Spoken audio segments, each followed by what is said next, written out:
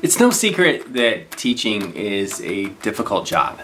It can mean long hours, it can mean moments of tedium and boredom. There are times when you feel yourself repeating the same directions over and over again, and it's just hard. It doesn't mean you don't like being a teacher, it doesn't mean that you're bad at it, it's just that the job itself is hard. But I think there's value in sort of reframing it. And what I mean is finding pieces of the job that most people can't stand, and then looking for opportunities of joy and opportunities for fun. And the person who really got me to rethink this was actually a guy named William Chamberlain. I doubt he's even watching this video, but I hope he is. He was the one who convinced me to enjoy being out on duty. I used to hate showing up for bus duty early in the morning. It was hot, which is kind of different because it was Phoenix. It was blazingly hot before school, blazingly hot after school. And I didn't like standing out by the buses. It just felt like a waste of time. And I mentioned that at the time, God, this was years ago. I think I mentioned it on Twitter. And William kind of pushed back. And he said, "John, you are the first face they see in the morning and the last face they see in the afternoon." That's an incredible responsibility. He wasn't trying to be overly positive and schmaltzy and stuff like that, because that is not how William works. He was being 100% serious, that there is value in being out on duty. And so I started to rethink what it meant to be out on duty. Like, what if it's a chance to be relational? It's a chance to see students in a different element.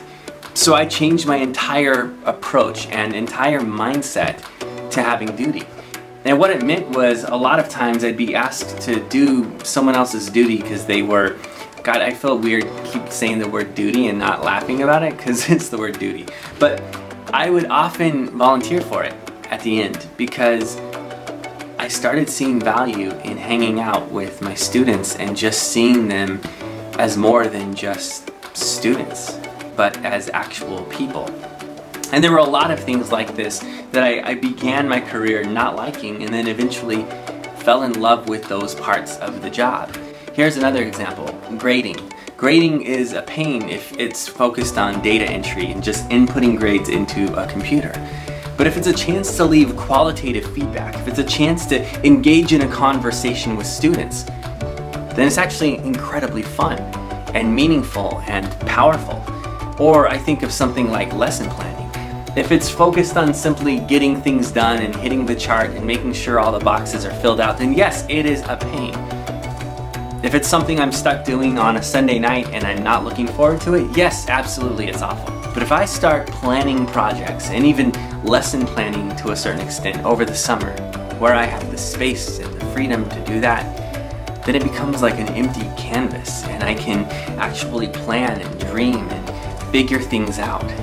Or sometimes it'll be early in the morning or a point on my prep period. And in those moments too, lesson planning becomes, for lack of a better term, fun. It is an insanely creative aspect of the job. It is one of the few areas where you have almost complete autonomy as a teacher.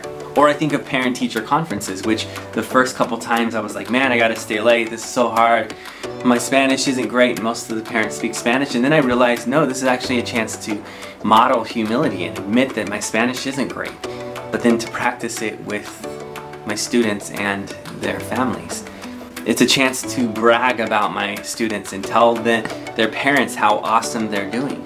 And that by treating parent-teacher conferences as 100% positive and promising myself that any discipline issues, any problems will be addressed before parent-teacher conferences ever happen, then parent-teacher conferences became moments of celebration, especially as we shifted toward student-centered models. The point is, there are all of these things inside of education that are hard or boring or whatever. Things that you might not necessarily choose to do ahead of time if you had your way. But you don't have your way. And because you don't have your way, you can look at it and do it with a negative attitude. And you can grit your teeth and you can be angry about it. Or you can decide that there's a hidden opportunity, that every single little thing like that at first glance seems difficult, is actually a chance to do something meaningful.